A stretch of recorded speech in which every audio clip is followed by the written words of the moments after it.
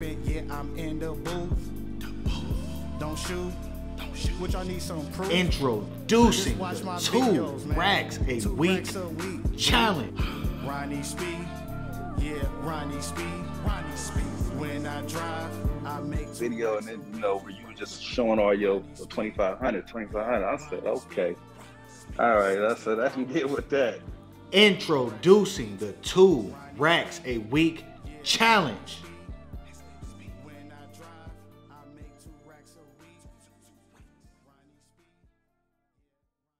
And also for this 2 racks a week winners link up, it will be a little bit different. I'm gonna have a panel. Of course, I'm gonna have a panel, and I'm gonna have a space for the new hustlers out there who have not made $2,000 in a week yet, and they want to level up. They want to get their game up, make $2,000. I'll be sending an invite to, you can come along, join the panel. Just sit in the waiting room. Then after the interview is over, I will give you an opportunity to ask the winner some questions, man. So so I'm gonna have about 10 contestants on there who just gonna sit in the waiting room and be able to ask them some questions. And keep in mind, these are people who have not made $2,000. If this is something that you would be interested in, go to the description, click on the very first link, and fill out the questionnaire, man. So 10 contestants, that's right, only 10. So if this is something you'd be interested in, just pause the video right now before we even get going so you don't forget, and come back.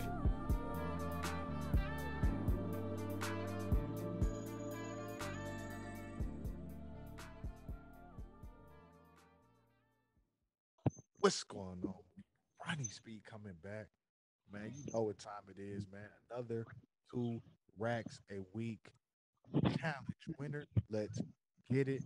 So here we have Tyler. So Tyler, tell them a little bit about yourself, what market you're driving in, how old you are, and how long you've been doing rideshare. Uh, Currently I drive for Lyft right now. 25 years old, driving in the New Orleans area. That's pretty much it at the moment. Okay. So how long you been driving? I've been doing the rideshare for 2.5 months now. Oh, That's, damn. Okay. Yeah. Okay. And what made you sign up to drive? A friend of mine, he actually does this on the side, and he's kind of telling me about the money he was making and stuff. And it's like, man, it's easy work. All you gotta do is drive. And I love driving, so I figured, you know what, let me go ahead and give it a try. Right. And is your friend did he ever make $2,000 in a week? Nah, Of course not.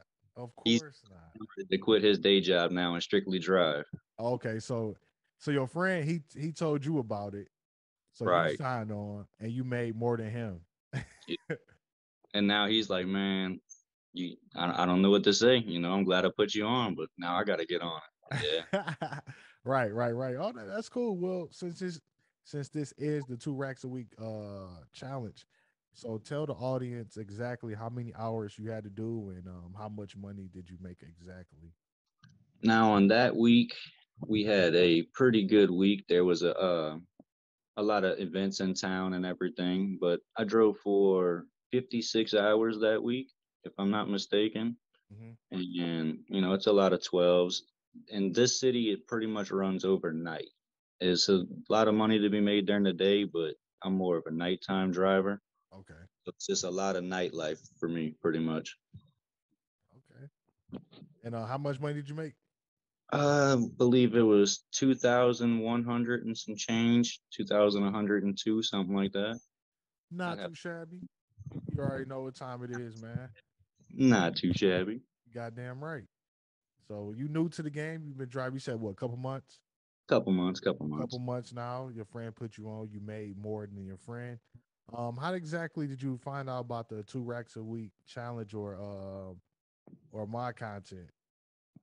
I just kind of, went into YouTube and searched the normal stuff everyone's searching. Can you still make a living off a ride share in 2020, 2021?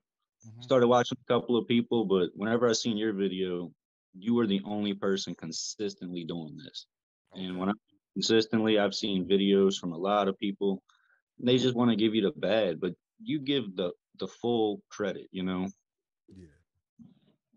Shit. Shit. Well, thanks for watching, man. And that's what it's about, man. It's a lot of bad information out there. A lot of people who really haven't tried, to make $2,000 or just even Right. like set, minor goals. I mean, Right. so like that's what this is about, man. Causing more awareness and more recognition to some of the people who are confused, don't know where to start, and who Ex- live in different markets. So okay, you down there in the New Orleans area, you like the nightlife. So tell us someone like the like your strategy and like your structure. How did you go about making $2,000 in that specific week? you gotta have that discipline to stay online. So we have times where it's very busy, where you can't even, stop and use the bathroom. You're running Right, four right. straight.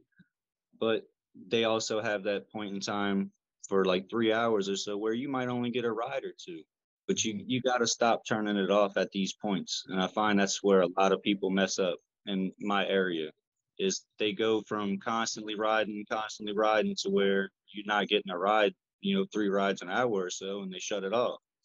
Don't turn it off. You got to stay on. Hmm. That's the only way to make money out here. If you're not online, you're not going to get a ride. Man, that's a good way to look at it, man. Because a lot of people be like, "Oh yeah, well it's slow," so I went home. Even myself, like a few years ago, I was doing the same thing, and pushing through it and fighting through it and staying online. A lot of it, you know, that's like the mindset that it takes, the attitude, the disciplines, like so you definitely have to do that. So like prior to finding my content, seeing the 2 racks a week, what was your highest week since then? Man, to be completely honest, it has been low. Okay. Like first started, I kind of just set my goal at making 100 a day. Hmm. And my very first day, I made like 80, $90. I was happy with that. I went home. But then I was like, you know what? I feel like I can do more. Hmm. So I started setting my goal. I set it for 1,000 a week. And I came close a couple of weeks. I was at like 850, 900, but my hours were low. My Okay. hours were like 30 hours. And it's like, Yeah, yeah. I can definitely do more. Right. If you're sitting here doing a normal day to day job, you work 40 hours a week. You should be Yep. putting 40 hours a week on that clock. Exactly. Exactly. And that's what I find interesting. This is a little different from your normal job because you have to be self-reliant. You have to, teach yourself certain disciplines. And what Right. I find interesting is, people who transition to doing rideshare is they end up working less. Then they Yeah. try to, play the blame game and make excuses. So, you figured out like, damn, man, like, I could do better. I could try harder. So you went from 30 hours and you said it took what, like 54, 56 hours to make $2,000? Yeah. So And that it's was also, we had a lot of bonuses in that week. I had, I think it was like 112 rides to complete, and the app was giving me like a bonus of 400. mhm, Regardless, I mean, if I wouldn't have been out there, I wouldn't have got that type of money. right. Yeah, yeah, that's fact. So once you hit your first $2,000 week, man, how did that feel? Man, that was great. And it's like now you can keep doing it. Yeah. If you know it's there, once you see the proof is there, it's no reason to stop. Don't get me wrong, I've come close again, Hmm. but I was right at like 19, so I didn't want to try to share that one. But No, that's no, again, it's bro, it's all good. But like once you do it, like you said, once you do it once, it's like, I think that's what a lot of people have to consider or are unaware of. It's like they don't know, what it could be done then until they actually tried. And once they tried, like, damn, I got to 18, 1900, or even 2000. And it's like now you know that you were capable of making that amount. So even if you fall short, once or twice, but you went from making what, eight, 900 to $1,000. Now you make it 19, 1800, two right, thousand, and you only, you a beginner. So over time, you're gonna learn the market more, you're gonna get more comfortable, and you're gonna make more money. And I assume right. that you're driving full time, right? Yeah, I'm driving full time now. Okay. And I guess that's one of my things too. One of my little strategies is I kind of pay attention to the app. I don't drive on two different apps. I Mhm. notice a lot of people drive either Uber or Lyft. I'm strictly a Lyft driver. Okay. So I can pay attention to my app. I've kind of figured out how my market works, kind of learned winter busy times and little stuff like that kind of is what helps you get those goals, you know? Yep. Every Yeah, for year, sure. I'd say for sure. Okay, cool, man. See? And shit, why do you think people don't make $2,000? Like what would you say? I mean, honest opinion, they Yeah, don't go want ahead. Yeah, yeah. Don't sugarcoat. No, keep it real. they don't want it. Yeah. It's there. And that's another thing with our city, man, is so many people are looking for rides. You can constantly, if you wanted to drive 18-hour days, you can drive 18-hour days and be Hmm. busy. You just got to be out there. Right, right. Now let's go back to your friend. He put you on, and you showed him like, yeah, man, look what I just made, $2,000. Right. He may not say this, but I know a little part of him was kind of jealous that he put you on Oh, and you yeah. ended up making more than he did. So talk. Guaranteed. Guaranteed. So how did you feel once you like, you the newbie, then you find my content, you like, now you fired up, you made $2,000, you showed him. How did that feel just to show him like, I made more than you? Man, that was a great feeling because it's Yeah. you don't want to feel like you're shitting on anybody, Yeah, but you right, all right, right. feel like, man, look, this is you put me on, and I know the numbers you're making versus the numbers I'm making. You can do this too. Yeah, and that's what it's about. Because you're right. It's not about shitting, but it's good to have like some type of friendly competition, especially like with your bro. Then like you showed him like, damn, you made $2,000. So now that's kind of like a kick in the ass for him. It's like, okay, let me get on because I can't you know be second to him. I showed him, I showed him the ropes, and now he outdoing me. So now he probably like trying to turn up his game and become a little bit more structured and disciplined. But that's the cool thing about it, because I have a roommate, a good friend of mine. He drives as well, and All right. driving becomes a lot more enjoyable once you have like a buddy of yours doing it, because y'all Yeah. could text like, yeah, where you at? I'm right here. Let's link up for lunch. Then y'all Yep. share stats. Excuse me, like, how much you at for today? I'm at this. He's like, okay, okay, I'm at this, and y'all damn near like around the same amount, and y'all Exactly. could keep each other accountable and keep each other going. So, that's awesome, man. That's awesome. Yeah, I find that's pretty much the best way to go about it nowadays because they got a lot of people out there competing with their friends for the wrong reasons, competing about who's got what when Yeah, we're in competition about who can make the most. And I yeah, find that's a competition to be in. right, right. So what's your why, man? Like, what made you want to do this full time and make $2,000? Like what keeps you going?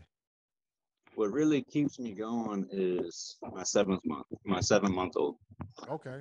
Uh, I got to provide for them and my family. And Hmm. at the same time, I worked in a bunch of these out here. I can't say the only good jobs, but most of the good jobs are like plant or refinery or on the river. And that's just not the type of stuff that I was into anymore. Right, right. Once I got into this driving and realized I can come home, daily, come home whenever I feel pretty much, having a newborn and everything, there's stuff that you can't always be going 24/7. You got to come home and give them things. They need medicine, they need attention, they need everything. Right, right. And this gives me that freedom to knock off at 5 o'clock when it's traffic time and come spend time with the baby, come spend time with the wife. And it just gives me freedom pretty much. I don't have to sit here and, oh, here's my phone call at 6 in the morning. I got to go to work. No, I wake up in the morning, do what I feel like doing. I look at the app, time to go make money. Right. Yeah. You're right, man. And that's one of the things I really enjoyed about, driving Uber and Lyft when I first started. Just the freedom, man. Like nothing, man, it's nothing that gives you that feeling, man. It's priceless. You It's know, just pride. being in control of your own time, doing what you want to do, then you make some money, then you go home, get to see your family. You don't have to worry about lying or come up with some fancy excuse trying to get days off, or you in control of your own time, man. And I think that's that's one of the greatest benefits of this service. Definitely. I mean, I try to encourage as many people to do it as possible because there's a lot of people out here that can definitely use this type of structure, you know? Right, right. I agree, man. Hopefully people like see more of these videos, and they get motivated to try to take control of their life, man. Because it's beyond just making $2,000. Like $2,000, it really just shows that individual, in my opinion, like what they're capable of doing. Right. I'm just like, just amused, I guess. Like, here, this what you could do. I did it. Bam. Now it's time for you to do it. And once you do it, you can Exactly. share it and other people can do it. But like I said, it says more about you as a person. You making $2,000. You're like, damn, now that's for most people, they don't really understand like their true capabilities. Like, okay, I Right. made $2,000. Now what's next? Because now I could go above beyond making this, and now, eventually they can start to do, anything. Like, that's one of the key points about like readapting your mindset and setting goals and learning new like disciplines. And it's like it just keeps evolving after that, man. Right. Right. Yeah. So before we get up out of here, man, any last like closing words, man? Any tips that you want to tell like the people who are already driving, or specifically let's say the new drivers, the new drivers out here who just about to like you, like I'm thinking about trying like ride share and Right. I don't know what to do. Like, what would you tell them? If you're thinking about starting it or if you just want to give it a try, the best advice I can give you, go run it for a day. Set you a little goal. Set it like 150. See if you can hit that goal. Once you hit it and you see how long it takes you to hit that, you're gonna realize, man, the money is out here. It's very easily to be made, minimum effort. Just gotta talk to people. People don't want to talk, just let them be quiet, you know? Right, 'Cause I right, find right. that's the easiest. That's another key play to this is, keeping your customers happy. That's how you get them tips rolling in. If they don't want to speak, don't speak. I find a lot of people trying to force conversations out here. Yep. And Yeah. Yep. I mean, once you find out your market and you found it, stick with it. Once you hit that 2K a week, don't give up because you can make 2K a week every week. Yeah, You you know, really can, man. It's up to you, man. It's all about choices and planning and being like consistency, man. That consistency. yeah, that's what it's really about, man. The world is your oyster. And another thing I would like to say is because people, a lot of people use YouTube as a search engine, so they come across other drivers. If the driver is like negative or they don't have uh results that you're looking for, find somebody else. I mean, of course, I want it to be me, but if you don't want to watch me, that's fine. Find somebody who got like the same mindset, the same things that you're looking for, and that's what it's really about. Because all these people that's complaining and are unhappy, you really can't learn much from them besides be frustrated and everything else. Find somebody who's positive, who's getting results that you want, and reach out. If they don't reach out, you can always reach out to me. I'll pretty much get back to pretty much everybody who hits me up, and should just go after it. Because That a lot of people have never tried. That's the thing. That haven't even tried. Because yeah, maybe you don't know. Okay, I'll give you the benefit of doubt, or people that's watching this. Maybe I will give you the benefit of doubt because you don't know what's possible. But now you see me do it, and you see people in other states do it. So now the decision and the choice is yours. Are you going to try? Or are you going to make excuses or roll over? The choice is yours because we're going to be out here getting it. So, you miss 100% of the shots you don't take. yeah, exactly, man. So I'm gonna end it on that note, man. Thank you again, Tyler, for joining this call. Here we have it, another 2 racks a week winner in the Okay. New Orleans area, man. He about to go drink him a hand grenade right now. I don't drink, man. I don't drink. All right, man. Well, till next time. See you guys next week. Holla back. Peace. Ronnie Speed. Peace. Yeah, Ronnie Speed. 60 hours, 2 racks a week. Ronnie Speed. Yeah, Ronnie Speed. When I drive.